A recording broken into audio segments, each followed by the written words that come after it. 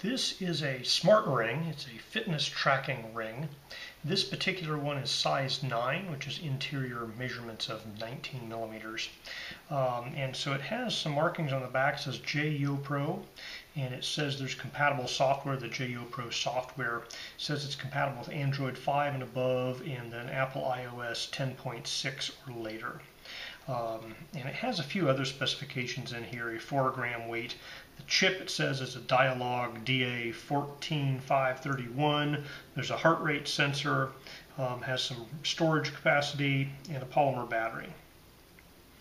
And it uses magnetic charging. So I was sent this to review for free. If you wanted to purchase one, it would cost you $40. They haven't paid me for my review, and my opinions remain my own.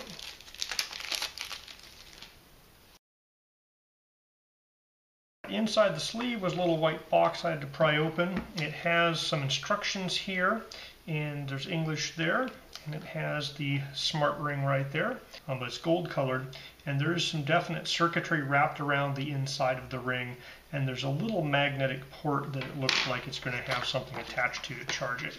So it comes with this little proprietary charging cable, which basically just has a magnetic ring and pin set up to a USB-A plug, and so that guy will snap in there to charge this.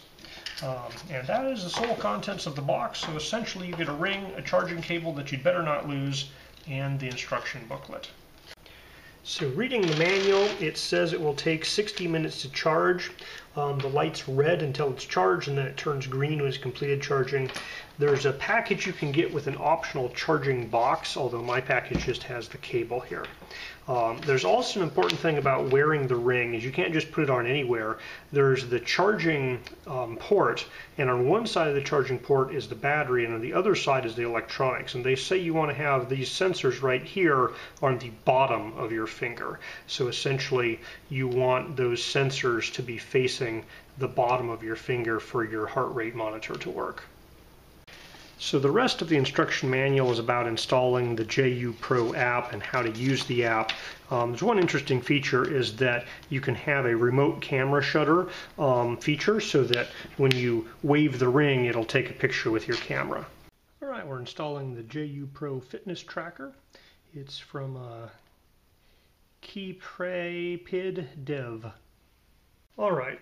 So even without logging in, it's detected and connected to the smart ring, and it says that it needs a device update. There's a little red dot there, so I can click on that. And it is going to download the firmware and then upgrade to the next version. I hit the device check button. Latest firmware is V186 update. So I was at 184 and is downloading and updating to V186.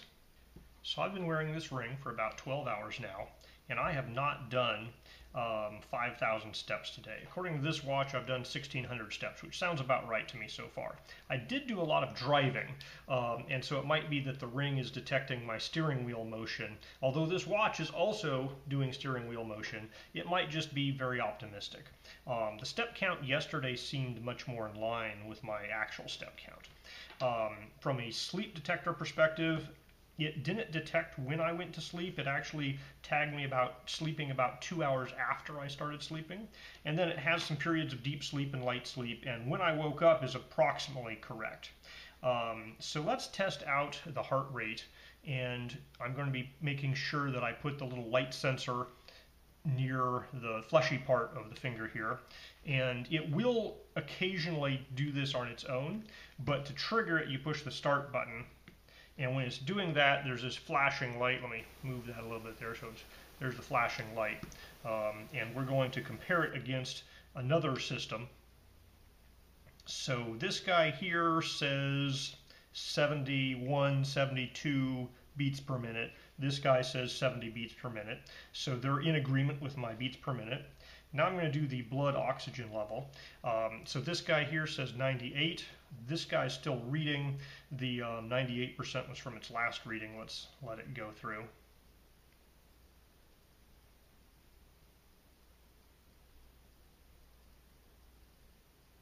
All right, so again, it came back at 98%. And so the beats per minute, all right, so it came out at 98%. So the beats per minute and the specific oxygen or percentage dissolved oxygen seems to be pretty accurate, at least compared to another monitor. So comfort-wise, it's a ring. It's a little bit wider than some other rings I wear, but it's not uncomfortably wide. It's maybe a little bit thicker than other rings, but again, it's not at all uncomfortable. I slept with it last night, and you know, it's no worse than sleeping with any other ring. You know, I like that obviously a lot better than wearing a band and sleeping in bed with a band. So if you're the type of person who doesn't wear a fitness monitor in bed because it's a big clunky band, the ring might do something for you there. Now, I do recommend they have this automatic heart rate test. It's turned off by default, but if you turn it on, I do recommend you set a start and end time to not include when you're in bed, because the green light that flashes here, if it's in the dark, you can definitely see that, and that might wake you up. You know, so you can play with that on your own, but I'd say try it out with it turned off initially. Now, if you don't turn on the automatic heart rate test, I'm not sure how frequently or if ever it does the heart rate detection unless you actually push the button in the app. So I think you have to push the button in the app for it to go. So, you know, here it's not doing anything. I hit the start button and it starts flashing the light to detect heart rate.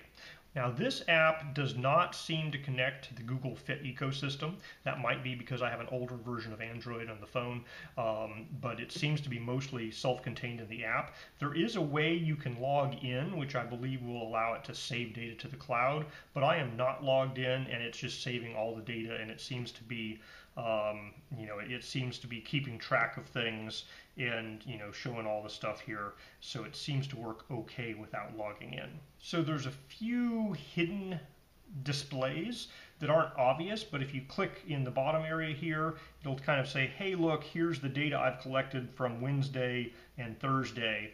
And it's kind of, you can go back and say, okay, 2,000 steps Wednesdays, purportedly 5,000 steps Thursday. It has an estimate of distance, which is not accurate. It's based on the step count, estimate of calories and duration and so forth.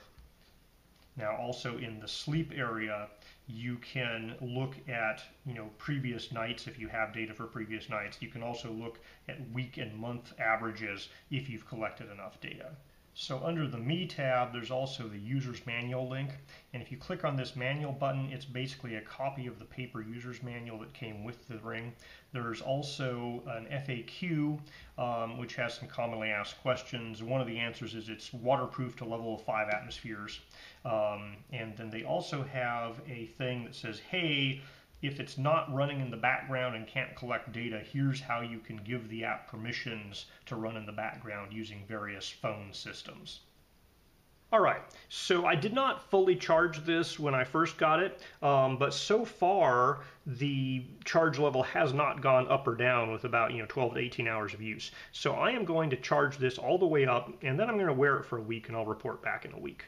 So when the ring is on the charger, there's a little lightning bolt icon that appears inside the battery here. All right, we have a green light. This thing says battery's fully charged, and so I'm going to start wearing this guy, and we'll see how long it lasts under real-world situations. Okay, I've been wearing this ring continuously for 11 days. This morning it said it was at 43% battery, and now it said 11%. Now it's jumped down to 10%. I get a little pop-up that said, hey, battery is low, confirm. So I'm going to say that about 10 to 11 days of continuous runtime is the battery life on this ring. Now that is with the automatic heart rate test set to every 15 minutes from 7 a.m. to 10:30 p.m. So if you took this down to every 60 minutes or turned it off entirely, you'd probably get more battery life because it wouldn't be doing those heart rate tests every 15 minutes. But if you're going to wear this ring, you might as well do the heart rate test as frequently as possible, I figure. And every 10 days charging this thing once a week, that's not really an onerous requirement. So I think it has plenty of battery life for what it's doing. All right, this guy fully charged in a little less than 2 hours. And it drew so little current so slowly that my meter didn't even trigger. The meter was basically considering it not drawing any power because it was such a low number. So here is a GPS log with kind of my running speed, which is 10-minute miles, except I'm kayaking around the lake. So I kayaked 1.4 miles around the lake. And I got 2,000 steps worth of credit for kayaking, which makes sense since I was paddling the paddle pretty hard. I have been wearing this fitness tracker ring for about 12 days now. It has about a 10 to 11 day battery life, so I've worn it all the way down until it gave me the low battery warning, charged it back up. Comments about it. It has the blood oxygen sensor and the heart rate sensor, and those guys appear to be just as accurate as one of those little clip-on finger blood oxygen and pulse oximeter type sensors, so those work just fine. It has a step counter which bases off of the acceleration, kind of the accelerometer data of your hands moving, and that guy I've found exaggerates immensely. It's like 3x to 4x more steps than this watch tells me I have. And it's obviously more, so much more that I can't believe it, even though it'd be nice to say I'm getting 6,000 steps. So you can set your step count higher. So if you set your step count to be 3 or 4 times higher than what you get with the pedometer, it's a reasonable metric for kind of relative one day versus the previous day, how many steps did I get each of these days. So it gives you a kind of an activity estimate. I wouldn't necessarily say it's an accurate step counter. I think the kind of most interesting thing about this is sleep monitoring, is that this is small enough, you can wear it at night without, some people wear watches in bed, that's fine for them, I wouldn't do that. But you can easily wear this to sleep and it can track your sleep patterns. And I'm not going to say it does a super accurate job. It generally gets the wake up and fall asleep times relatively close. It usually takes 15 minutes to 30 minutes after I think I've fallen asleep to really start saying, okay, this is when you fell asleep. And it will sometimes say, okay, here's light sleep, here's heavy sleep, or deep sleep. And I have no way to know if that is an accurate measurement or not. There are a few times I've gotten up in the middle of the night and it said, hey, you're awake at this time, and it's gotten that correct a couple of times. But it's also gotten a few places where it didn't get it correct. So like right here, I was not awake that entire period at night. I don't even think I woke up at all in that period at night. So I was basically maybe just restlessly sleeping, but very restlessly sleeping at that period. So it gives you an idea of your sleep, and kind of relative day to day, it can be useful to say things like, oh, well, look, it says I got a lot more sleep this time than that time. But I'm not going to say it's medically accurate for that. It gives you interesting data, and as a comparison, one day to the next, I think it would be kind of useful to say, well, that kind of jives with what I've gotten. It gives you some hours and time limits, and so I know I slept more than 4 hours and 15 minutes that particular night. So it says here I went to sleep at 12:30, and I know I went to sleep, at least a half hour before that, if not 45 minutes before that. So sometimes these counts are not necessarily perfectly accurate, but it does seem to have some correlation to reality.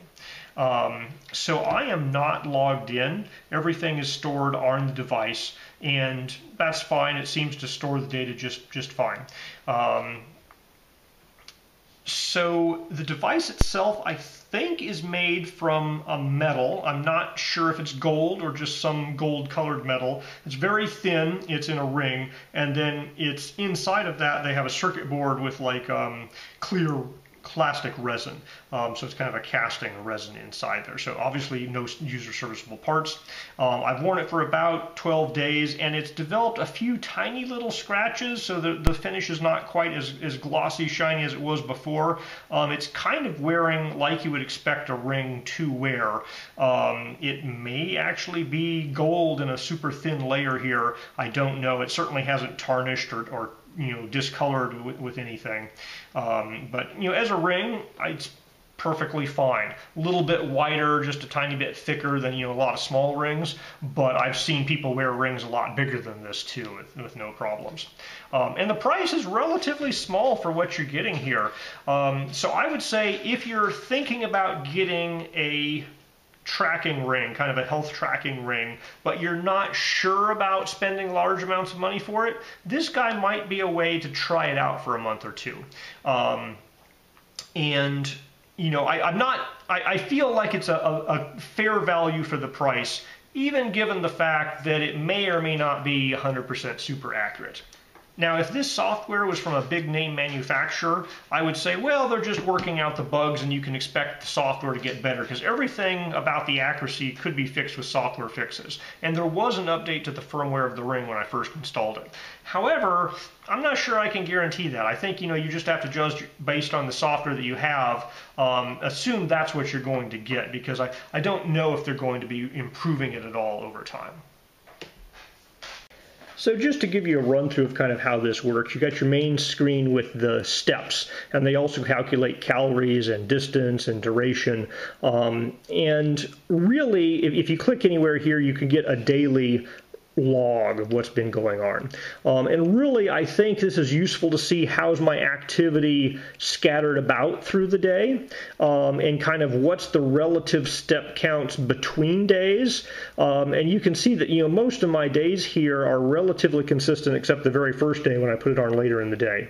You know, and I am pretty consistently getting credit for about 10 to 14, 12, 11,000 steps. I would say in reality that's closer to 2,500 to 3,000 steps, knowing how many steps I do with other step counters.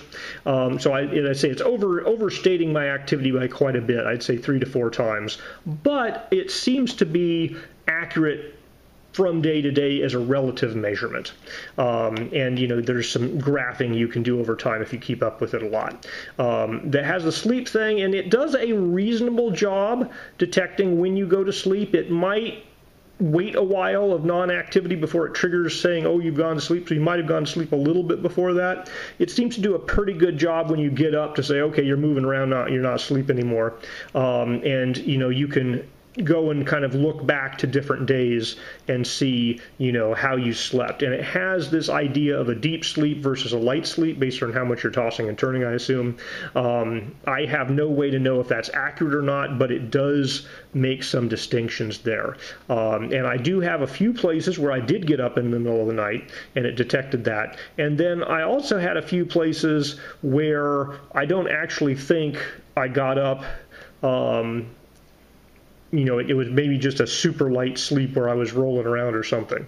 So the difference between when you're awake and when you're asleep, I think, is relatively accurate. I don't know about the light versus deep sleep.